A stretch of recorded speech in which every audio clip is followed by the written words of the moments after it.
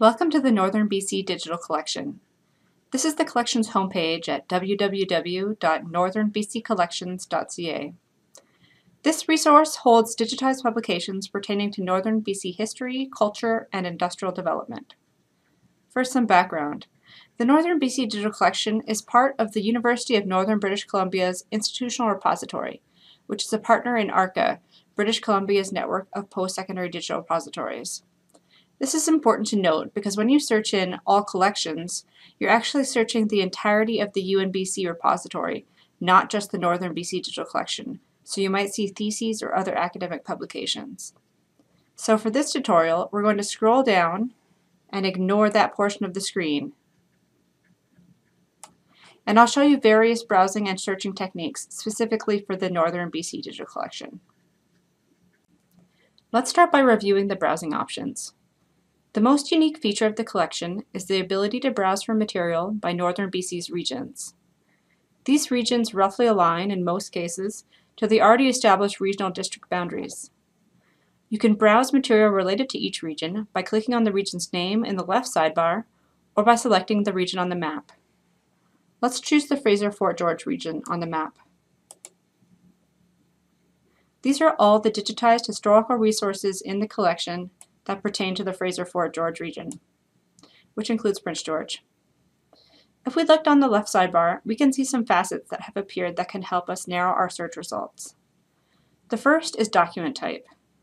In these results, we have both maps and books. The second is BC region. Some resources will cover more than one region. If you're interested in the geographical area that spans between Prince George and Quesnel, you can select the Caribou facet. This will bring up resources that cover both Fraser-Fort George and the Caribou regions.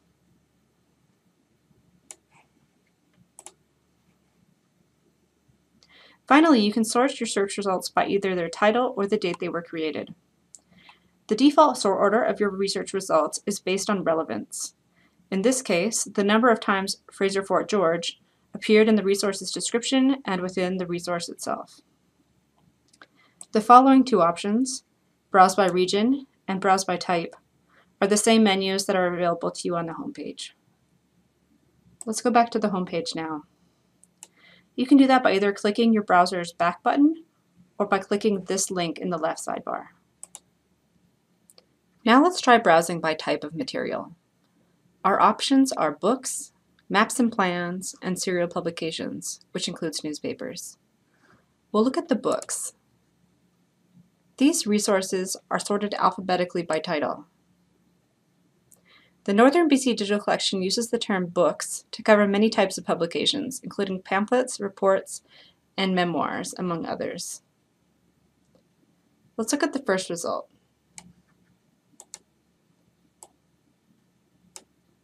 This is a promotional pamphlet for the White Pass and Yukon route, a railway that travels to the remote community of Atlin in northwestern British Columbia near the Yukon border. If we scroll down, we can see the metadata that describes the item.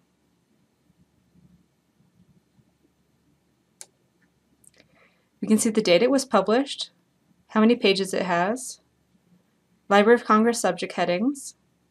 If we click the first one, British Columbia Description and Travel, we can see all the other items in the collection that also relate to travel in British Columbia. The metadata also includes the library's call number. If you'd like to see this item in person, this is an important piece of information to note. Also provided are the region and city that have been assigned to this item. These links will bring up any other items from the collection that relate to that specific region or city.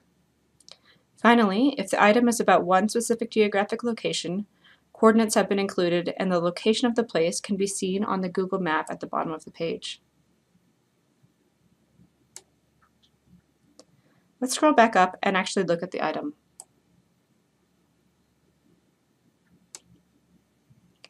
First, let's make it full screen so we get a better view.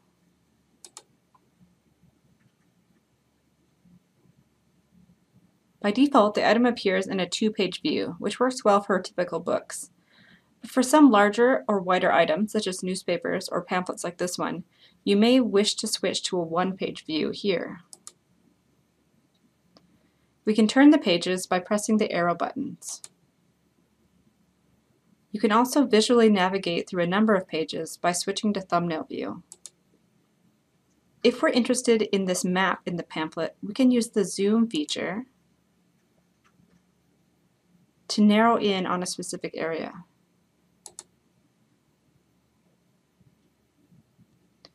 We can also search within the publication. Let's search for Atlin.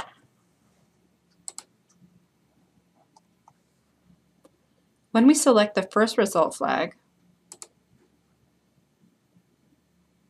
we can see all the instances of Atlin highlighted in the text on that page. You can leave full screen view by pressing Escape on your keyboard or by clicking the full screen button again. Finally, if you'd like to download this item, scroll to the top of the page and look for the Get This Item download link. Books download as PDF.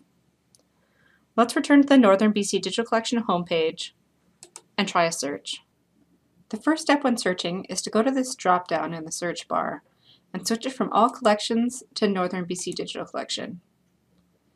If you forget to specify this and you search in All Collections, you'll get theses and other UNBC publications in your results because you'll be searching the entire UNBC institutional repository. Let's just do a basic search with the term asbestos. The results that appear are sorted based on relevance, so the first result has the most instances of the term asbestos that I used to search. If I select Cassiar Story, you can see all the flagged instances in the publication where the term asbestos appears. When we click the first flag, we can see that the term asbestos is highlighted wherever it appears on the page. If you would like additional information about how to maximize your search results, check out our Northern BC Digital Collection Advanced Search tutorial video. Now let's return to the homepage for another basic search. If I specifically want a map or plan, we can search within the Maps and Plans collection. First, click on the Maps and Plans collection to open it. Note in the search area that the drop-down automatically populates to Maps and Plans. Let's search for Prince George.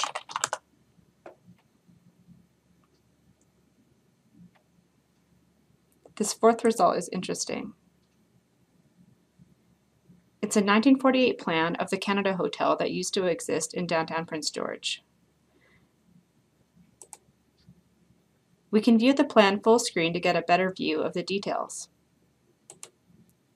We can zoom in on the plan by using the scroll wheel on the mouse or by clicking the plus and minus buttons on the top left corner of the screen.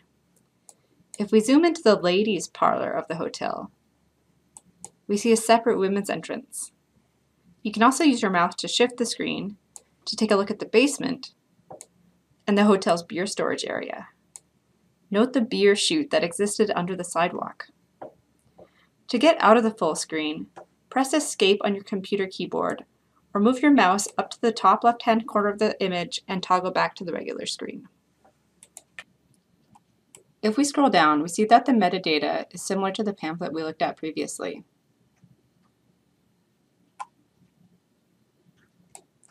We can also download this image.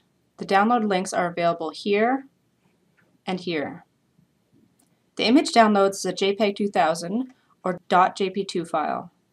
This file type offers a very high resolution that works well for large images of maps and plans. Some people have difficulty viewing these files as JP2 is a less common format. JP2 files are viewable natively on Mac computers. Some Windows applications that support the format include Adobe Photoshop, as well as free options such as GIMP, ImageMagick, and OrphanView. Heading back to the homepage again, I'll finish up this tutorial by pointing out our sister projects.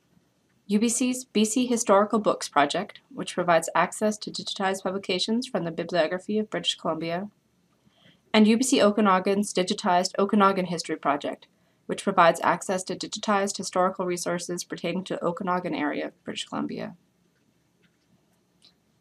If you have any questions about the Northern BC Digital Collection, please contact us at archives@unbc.ca.